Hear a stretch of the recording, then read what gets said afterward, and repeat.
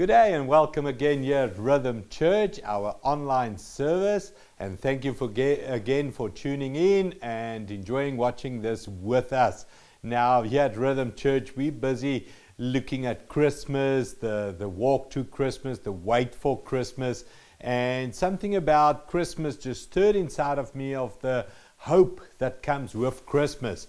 As I was praying through Christmas scriptures, messages, all of a sudden I realized something. Christmas happened in the center of a big crisis. And there was a crisis going on with the birth of Jesus Christ, Herod killing babies of the 2 years and younger.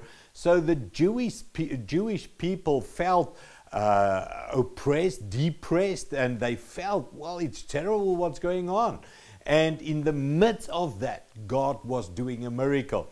It made me think about the whole of history. In the center of chaos, in the middle of people going through terrible, terrible stuff, God is busy working. In fact, He's already preparing stuff for the future. And I was just thinking, maybe the devil is even more sensitive to the spiritual world than what we are. And I think it's true. We don't get the times. We don't read the times. We are so physical. We are so in finance, so in everyday day job doing, busy, crazy in our minds that we miss the sensitive stuff. We've become dull to the spiritual world, the unseen world. But the devil, he's alert. So he knows God is busy with stuff, and then he creates this chaos to attack people, to kill people, because he's trying to kill God's plan. And so many times we miss it. In the middle of a crisis, it's not so much the devil just creating the crisis.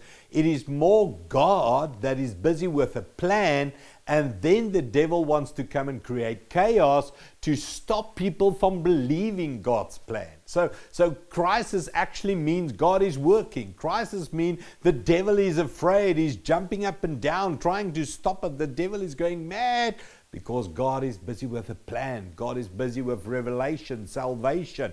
God is busy preparing for world, a great revival to come. And the devil is doing everything to stop it. So let's go into history and let's just check out Scripture. Proof that in crisis time, God is actually busy preparing for a big miracle, for a bigger work. God is in control. God's got this. Let me tell you the story of Moses. Such a beautiful story.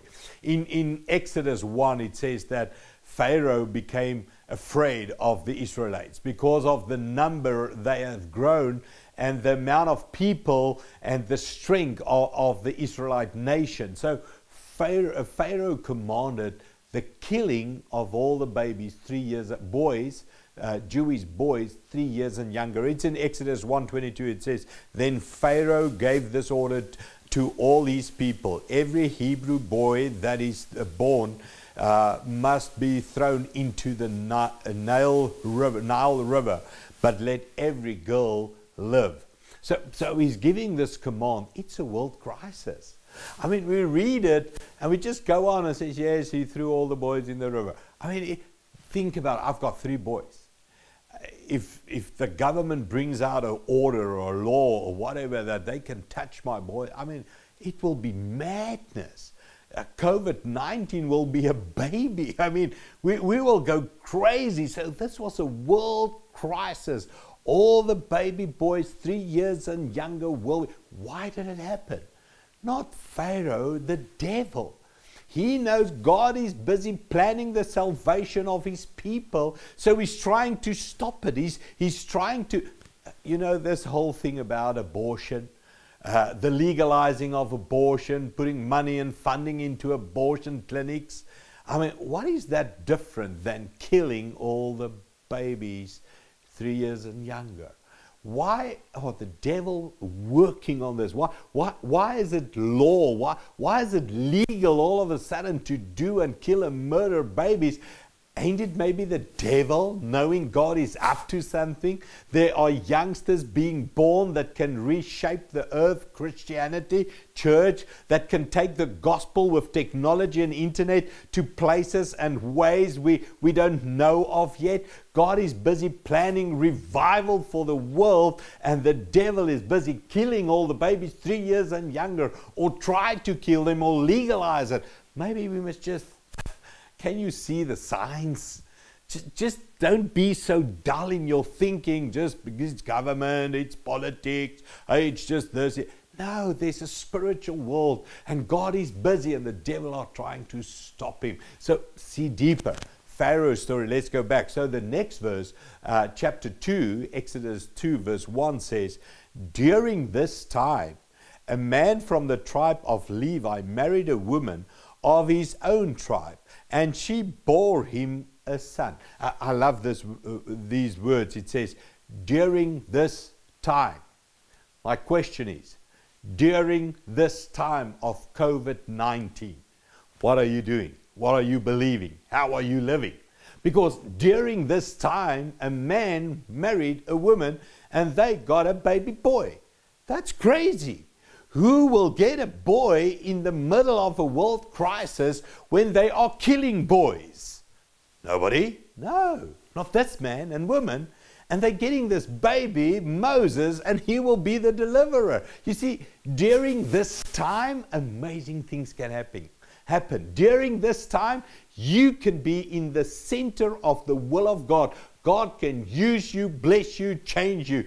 During this time, amazing things can happen. My question is, do you still believe it? Do you know that God is in control? It's not just the normal time, it's a special time. It's God's time.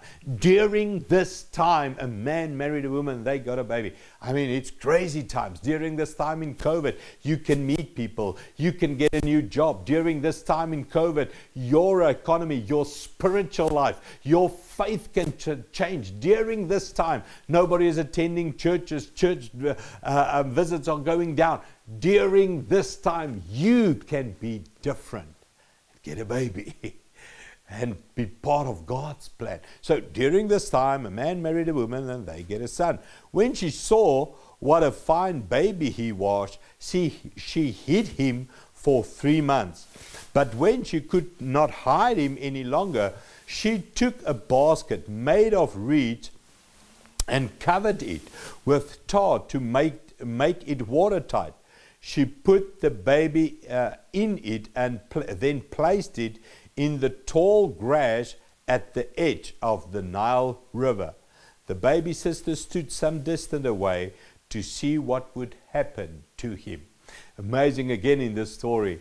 The same Nile River, Pharaoh said, go and murder the babies. In that same river, the mother of Moses went and gave him a basket, and she went and hid him in the same river. You need to see this. The same thing that can destroy one person can make another person. It was the Nile River that killed people. It was the same Nile River that saves Moses' life. It is all about your faith. It is all about your decisions you make. It's all about the way you're going to trust God to be in control. The same Nile River other people were afraid of, not getting babies, afraid keep babies away from the river. She took him and gave him a basket. I want to say to you, God can make you a basket so that you can float on top of COVID-19, that you will survive financially, that you will survive spiritually, that you will grow, not just survive, that you will grow, that this time will be the best time of your life because you've trusted God. The same thing that destroys one can make another. I've seen this so many times. The same situation that can destroy a family, death of a loved one, or loss of a job, or a divorce, or whatever. The same situation that destroys one person's faith, emotional life, everything about the whole family just collapses. That same thing can happen to another family, and God uses it. They give it to God, they surrender to God, they keep their faith in God strong, they walk the walk and the talk, and they in God with their pain and their suffering. They don't turn against God, they turn towards God in their pain, and that thing makes them. It gives them a testimony. It changes their lives. It gives them a vision and a future. And the same thing happened to both families. One is being destroyed. The other one is... I mean, it's the story of you can build your house on the rock, and the storm comes and the wind blows and the rain comes. If your house is on the sand, it will be destroyed. If your house, the same storm, same rain, same wind, same thing happened to another guy, but his house was built on the rock, he survived. It's all about your faith. So in crisis time, what are you believing? What are you doing? How are you surrendering to God? So the story, the Moses story, let's carry on with it. So the daughter of Pharaoh comes and she takes a bath. She hears the baby cries. She takes him home. Long story short, he's been raised in the palace. Amazing life, but he knows he's a Jew, a Hebrew, and he sees the Egyptian man hitting a Hebrew. He hits the Egyptian man, kills him. A few days later, he saw two Hebrew men fighting. He tries to stop them. They say to him, "We know you've killed the Egyptian guy." The Pharaoh find out that one of his guys, Moses, killed one of the Egyptians. So now Pharaoh is after Moses. He flees into the desert, and he thinks his life is over. I mean, he's in the desert. He marries Zipporah. Jethro is his father-in-law, and he's looking after the sheep. Maybe you remember last week. And suddenly the bush is on fire in front of him, and God calls him, and Moses becomes the deliverer. A long time later, from the big crisis, God was actually all the time working towards the deliverance of his people, a new revival coming to the world. I'm going to show to you in history, the Moses story has taken place over and over and over again. And this COVID crisis maybe is one of these times again where God is actually moving and touching lives. And it depends on your choices. It depends on the way you're going to see Christmas. It depends on how you're going to act daily, that maybe you're going to be part of God's calling. So listen to this. Exodus 2:23, it says, "Years later, the king of Egypt died," the Pharaoh, "but the Israelites were still groaning under their slavery and cried out for help. Their cry went up to God, who heard their groaning and remembered his covenant with Abraham, Isaac, and Jacob. He saw the slavery of the Israelites and was concerned for them." Years later, 40 years later, Moses born, long story, everything, saved him, palace, married, desert. 40 years later, God heard their prayers. Now, he didn't hurt them that day. He heard them 40 years before. And he put a baby on earth, and he raised him right through the whole story to bring him as their deliverer 40 years later. I mean, amazing story, people, of God planning. The day you prayed for something and something good is happening, God didn't decide that morning that he's going to fix your problem. He has decided it years ago by making somebody comes alive, you meeting somebody years later touches your life, 20 years old, 30 years, 40, 50 years old people in your life touches you. It means that 50 years ago, God has already known your prayer, planned somebody, made somebody go through stuff, learn some stuff, and today they are touching your life as a proof of God answering your prayer today. But it actually happened years ago. Do you get this? God is in control. There ain't such a thing as a world crisis. There ain't such a thing as God doesn't know what's going on. This is catching God offside. And what are we going to do? And how are we going to handle it? And is God hearing us? Is God seeing this? God's got this. And he's planning ahead of time, and he's already got the salvation, the revelation, the revival, the deliverance. He's got this. I mean, my God, your God is so amazing. He knows what he is doing in every crisis. He's got plans, he's got deliverance, he's got some amazing stuff. So I went and I searched on the internet. I'm not a clever guy, the internet's got all the details. The 10 biggest plague in world's history, and what the church did, and how it influenced the world, and what role the church played in the biggest plagues in world history.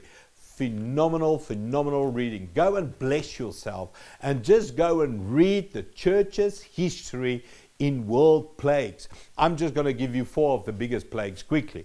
Just shortly, what God did and how he worked for his church and for his future in some of the biggest plagues we have seen in history. First one, in 165 after Christ, 165 after Christ, there was an Antonine plague, and it killed 5 million people in the Europe area. Now what happened there was, listen to the date, 165, it is 130 years of the new church being underground, being oppressed, prosecuted, people trying to hurt the church, persecute them, try to destroy the church. 130 years later, the Roman Empire was invincible. I mean, they were so strong, so mighty.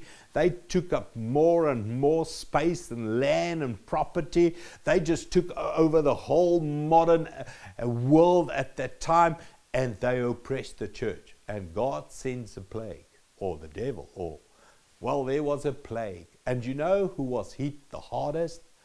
The Roman army, the soldiers, this mighty force marching all over the world, just taking in more and more and more property, just making the Caesar stronger and stronger, and the Roman Empire stronger, oppressing the Christian and the new faith of Jesus Christ. And all of a sudden, this plague. And 5 million people died, most of them the soldiers living in these tents going on this crusade.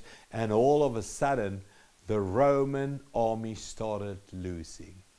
All of a sudden, the Roman Empire is coming to a collapse. So much so, 140 years later, the Roman Empire took in the church, and the Roman Empire became one. And Rome said, we will not be able to grow and defeat our enemies if the church is not with us. Where did it start? A plague 140 years ago. You see, God's in control, people. He's got this. He will let Moses be born, and 40 years later there will be a deliverer. And the 10 plagues and the Red Sea will open, and God will do amazing stuff. But he planned it way ahead. Church and state becomes one, and the church grows for the first time. And it's amazing. Church has been delivered. It started 140 years ago when there was a plague. God uses this stuff. Another one, 541 after Christ, the Justinian plague kills 25 million people in that area, that Roman Europe area. 25 million people. Let me give you the history. That was the birth of the saints of the church, the holy people, the truly saint living holy people. What happened was, after church and state became one, 300 after Christ, the church did very well, but as soon as church do too well, it's not good for them. Persecution is good for the church. Suffering is good for people. But then we pray better. We see God better. It's better when we just have something to struggle with than just living in this luxury lives of ours. Same happened to the church. And all of a sudden, the bishops and the leaders and the priests of church, they started doing bad stuff, bad sin, loving money, all kinds of adultery, all kind of misuse and disorders. And the church are starting to decline in their holiness and their influence and the evangelism of changing lives. So 541, big plague hit the world. What happened? The saints started moving out. They would go and stay in deserts. They would go and stay in desolated places and just spend time praying, seeking God, living for God. And they would start writing amazing journal letters back to the church. That letters are still available today. The saints, I'm calling them John the Silent, not me, the saint's name, John the Silent, the Gregory the Great, John Cleopatus, and I mean, they said it was born of 1,500 saints in the middle of the 4th century, 541 after Christ, because of this plague. A new birth for the church, the saints coming forward, writing stuff. I mean, some of those guys, John Cleomarchus, something like that, some of his writing books, it is still available today. I mean, Gregory the Great, you can still read his letters. It is like 1,500 and something years ago, and those letters and writings are still bestsellers, amazing spiritual theology, amazing deep stuff about God, Christ, the church, the calling, our lives. I mean, with today's technology, internet and all of that, we can't have that same influence even if we dream about it. A guy in the desert writing stuff about God and Jesus, and 1,500 years later it is still available without internet, without a cell phone and an iPhone and putting it in the cloud, just putting it in the spirit, just writing it to God and to church and honestly to God, because of a plague. 541 after Christ. The changes God wrote. Let give you another one. In 1346 after Christ, they called it the Black Death Plague. This one was terrible. This one killed between 100 and 200 million people. I mean, COVID is a baby against these plagues. And this plague created the start of the Reformation. Now, if you know church history, the start of the Reformation gave Martin Luther the way to write the thesis, to start the Protestant movement, and to have one of the biggest, largest influences on the church history single-handedly. It all started with this plague. In the middle of this plague, two guys, I've got their name, John Enslin and Jan Hus, the guys started writing about the church and the health of the church, and they started copying the Bible. Remember, only the priest had Bibles. Nobody was allowed to have the Bible, the written word of God. Only the clergy, the holy people was allowed to have it.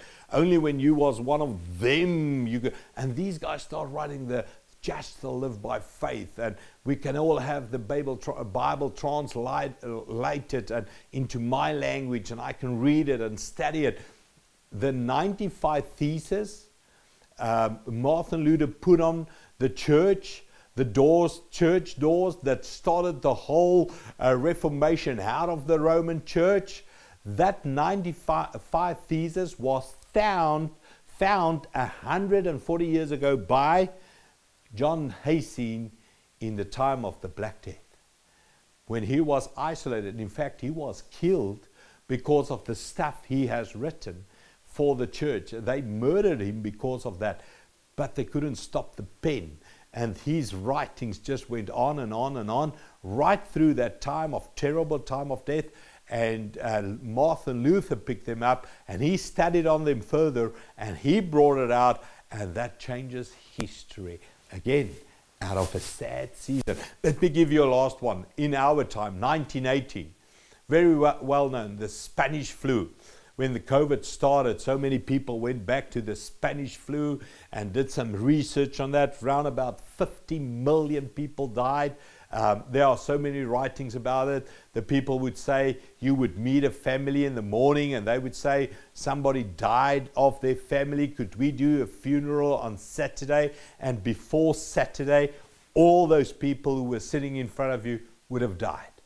They call it the Spanish flu. Was terrible, terrible. Even in America, it killed millions of people.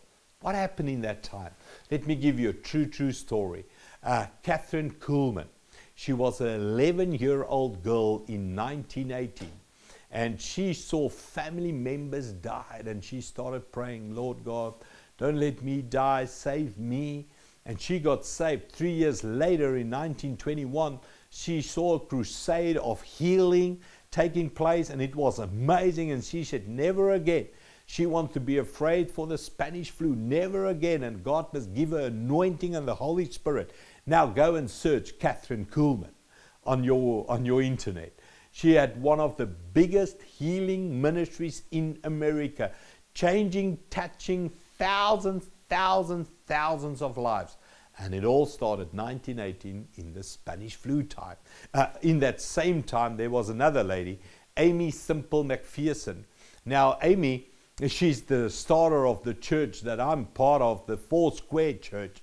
And she started also because of the Spanish flu. Now, all I want to get to is this. In the middle of the biggest crisis, God is in control.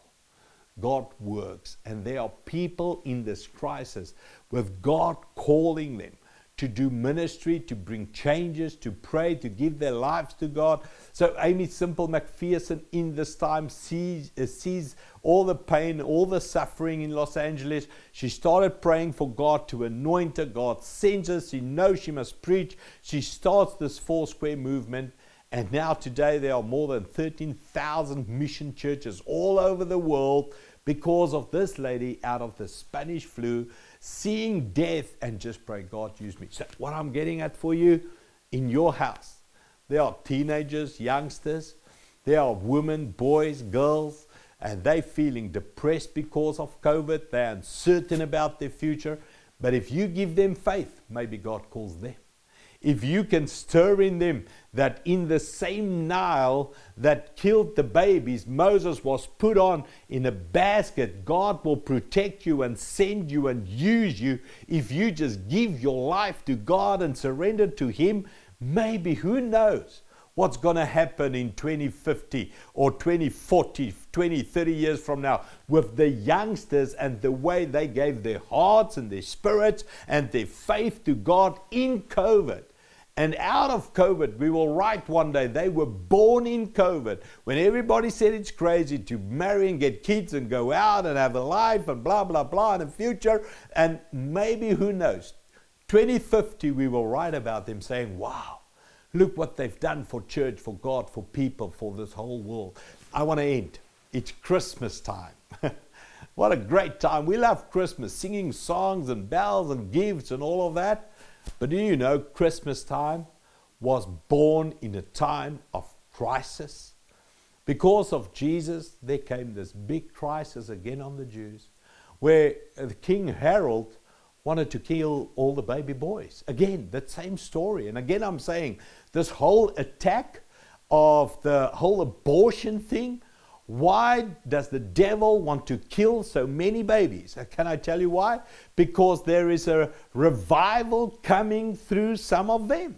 God are raising up pastors in your house, youngsters in your house, musicians in your house that God is going to use, and the devil wants to kill them. So in that time, the devil wants to kill Jesus. Let's read it together. The final scripture, Matthew 2:13, it says, after they had left, that's the wise men, an angel of the Lord appeared in a dream to Joseph and said, Herod will be looking for the child in order to kill him. So get up, take the child and his mother and escape to Egypt and stay there until until I tell you to leave. Again, just listen, he must go to Egypt. And God took the whole of Israel out of Egypt. You know, the one thing, the one thing that kills one family, destroys one family, can make another. God is taking out Israel out of Egypt, and He's sending Joseph and Jesus back to Egypt. We can get so easy confused about God can use COVID.